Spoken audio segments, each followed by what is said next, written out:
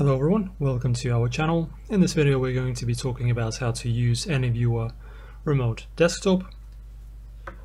So this one is a very basic and simple to use, also with a simple interface application to control the other computers over the network and possibly use them. So this one allows to control other person's PC, just like other people can control your PC as well.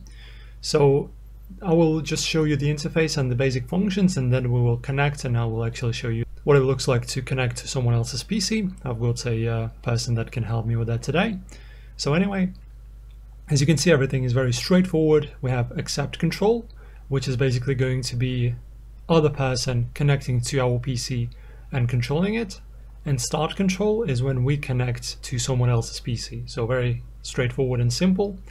And in order to connect, we use this device ID. So this device ID will be used by the other person that will control my PC.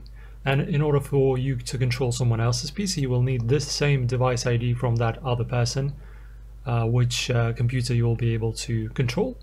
And you basically copy it. You insert the partner ID in here, in this field in here, press connect. And the other features is you can also do a mobile screen mirroring, screen wall. Also in the settings, we have important features like you can allow logged in devices to connect with one click. Also, you can set up a security code for more privacy and security. Recipient, you can allow or disallow the remote control. Also, we have our quality settings. So you can set the image quality to basically any quality you want. So the high speed is going to be the lowest bitrate and the image is going to be worse, but you will use less bandwidth. And of course you can use the ultra high quality. This will use more of your internet traffic, but will make sure that your image of the other person's PC screen will be as good as possible. You also have shortcuts that you can set up, and these are basically the most important features. Also, we have a thing called file transfer in this application as well. This one will be used to transfer any files that you want. So instead of controlling the PC, you will be able to transfer any files you want. But for now, in this video, let's start a remote control of other PC. So let me just grab the device ID and I will start. Alright guys, so now from here, I already have the code of my partner. So I'll just paste it into here.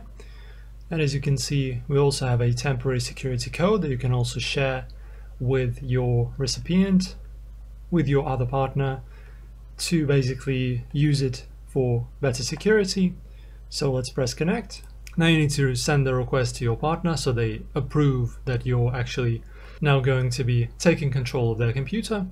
So press OK. Alright, and now we're basically connected. As you can see, I am in my partner's PC. So we just have this Chrome tab open. So I can just control their PC now. For example, let's type in New York weather.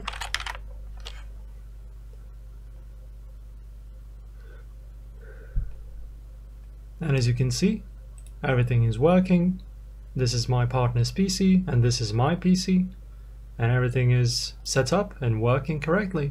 And also guys, if you want to use this AnyViewer application and have the full functionality, I recommend buying the subscription, which I already have, by the way, the premium one, so that you don't lack any features and so that you can actually use this application to its fullest potential. We'll have a link in the description to the website if you want to sign up and buy one.